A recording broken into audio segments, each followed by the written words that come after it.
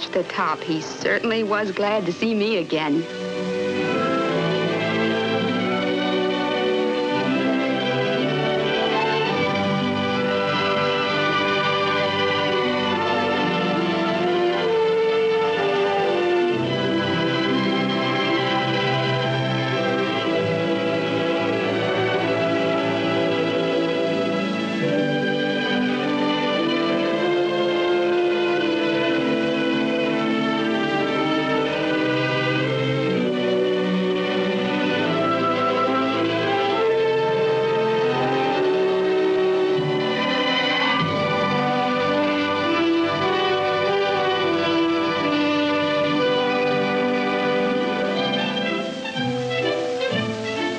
On Earth later on.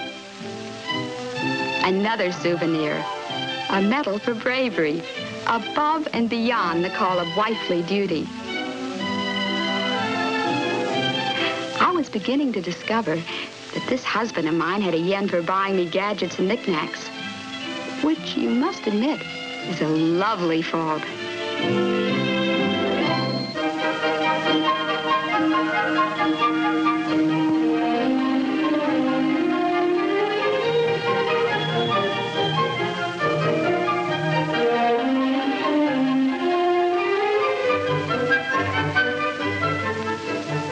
Next, we went exploring through the valley of the Tetons.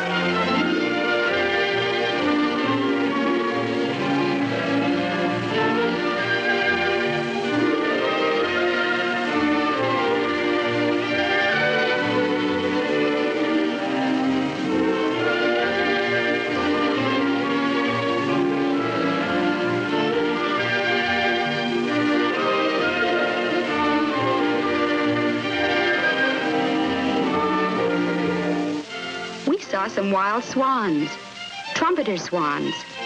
They're almost extinct, very rare.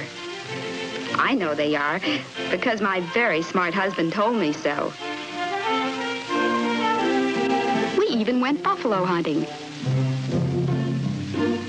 with a camera.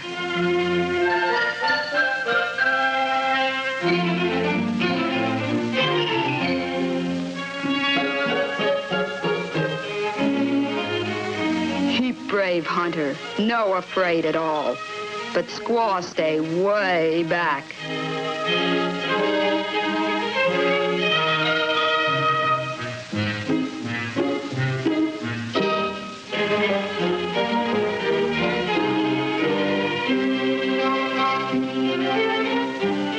On the other hand, well, the elk all look quite harmless to me.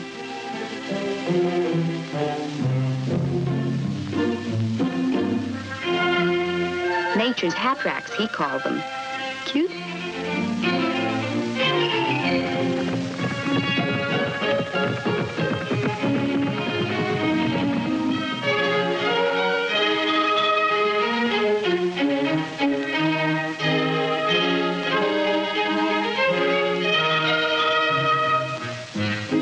But not to be trifled with, it seems, even if a girl feels so inclined. It was at the Lob and Teton Indian village I got my next souvenir. A native handbag, and just about the right size to keep the honeymoon loot in, at the rate it was starting to pile up.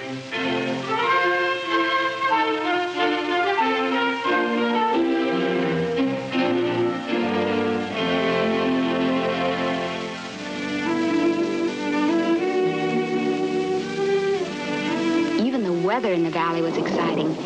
One day, we watched clouds like fluffy pillows roll in ahead of a mountain storm.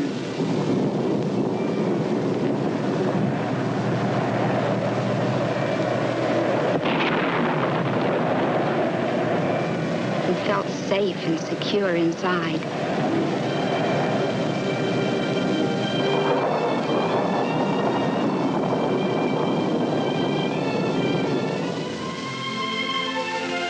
The next day, it dawned bright and clear again. A misty dawn along the river. A rosy dawn on the peaks of the mountains.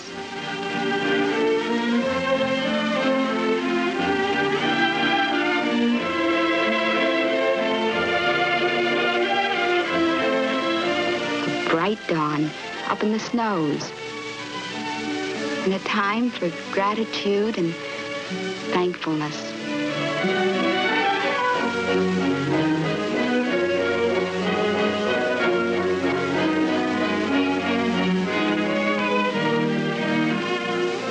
We rode the ski lift up Snow King Mountain.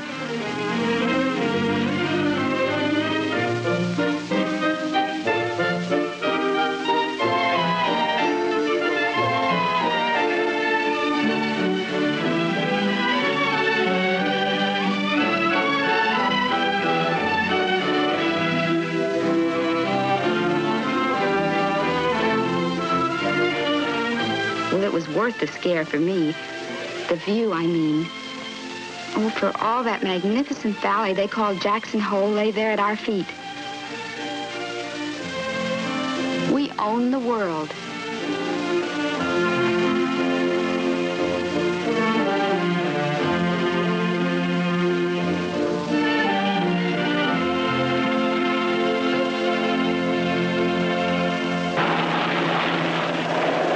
A honeymoon is to water ski.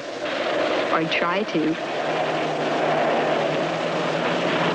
I didn't do too badly myself, but my husband did very well indeed.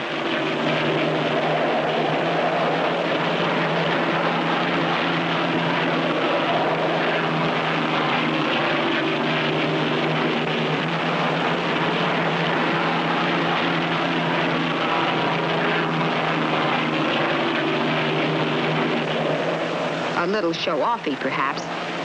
Such grace, such form.